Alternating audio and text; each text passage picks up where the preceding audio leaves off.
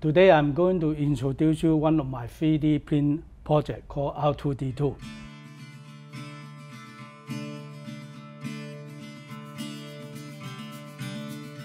Because I'm staying near the Tampines area, so that's why I decided to use the 3D printer in the MakeIT at Tampines.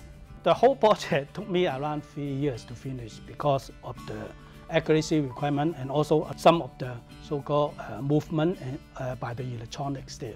The original R2-D2 is around double size of this one. This is only a half size.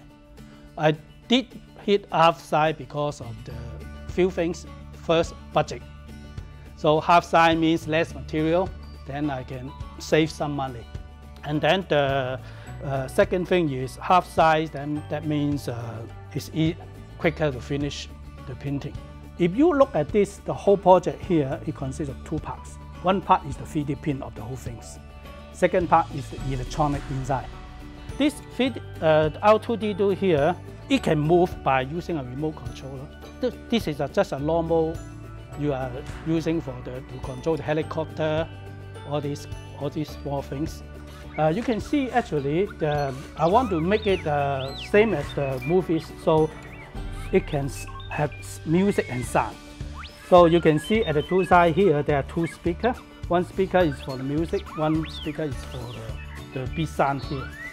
And then also, it can also have some robot arm coming out, just like this tool and also this tool. So actually the most difficult part is the LED on these two sides here, because it's purely software driven. So it's not hardware to make this one. It's only using Arduino and then using programming combined together and make all this so-called blinking. I don't think it's more than a few $100. But of course, the 3D printing here, I make use of the makerspace facility to print it. So it also helped me a lot in the cost. The makerspace helped me start to handle how to handle a 3D printer, how to control the parameters, how to set the settings. These are very, very important things for you to have a good 3D print. Every 3D printer is a little bit different, but to have a general understanding, it helps you to easily get hold of the technology. And then when you do the 3D printer in the makerspace, speed up your learning. If there are ideas that you want to try, come to MakeIT at libraries.